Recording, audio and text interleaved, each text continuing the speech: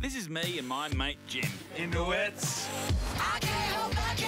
We're very successful with the ladies. Two friends, hot with serious eye boob. We just finished writing our bucket list, and you girls finished on top of the list and on us. Don't you have to be dying to have a bucket list?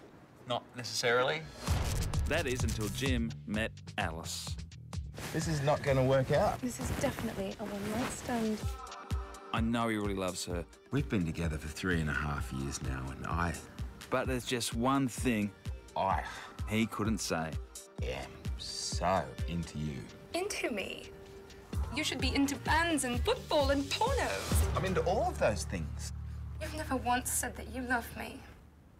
Well, I can't say it now, can I? Can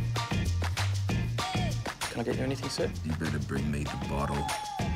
Jim home, I thought we might tip a few in. You do realise he broke up with Alice? I know, high five. Blake.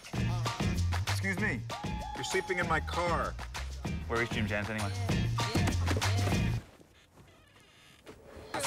This May, He gave me a commitment ring. Commitment ring? What are you, 12? I never told Alice that I love her. You mean rarely, right? Never. Once? Not once. Never. You are, without a doubt, the worst boyfriend in the world. to get her back,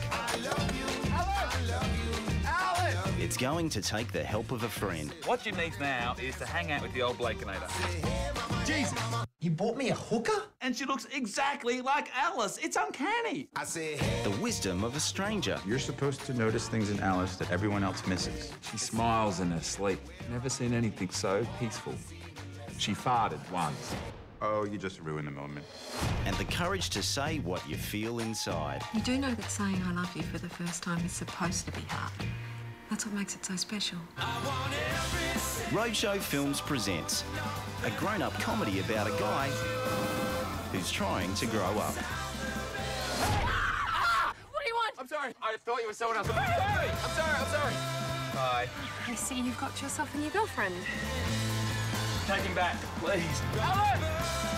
I like Jim a lot more when he was with you. I love you too. Are you retarded? Is that politically correct? I'm in a special group. I can get away with it.